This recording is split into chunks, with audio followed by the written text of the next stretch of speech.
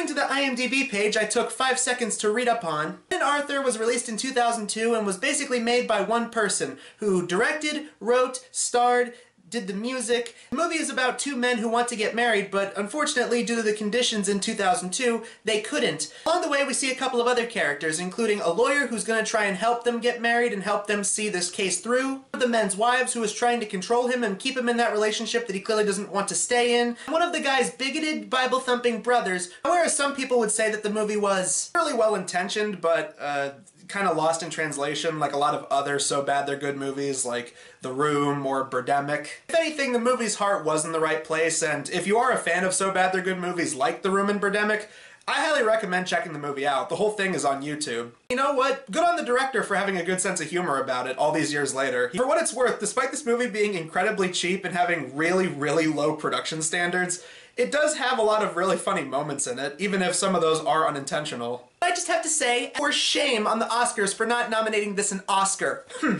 Claim to be a player, but I fucked your wife.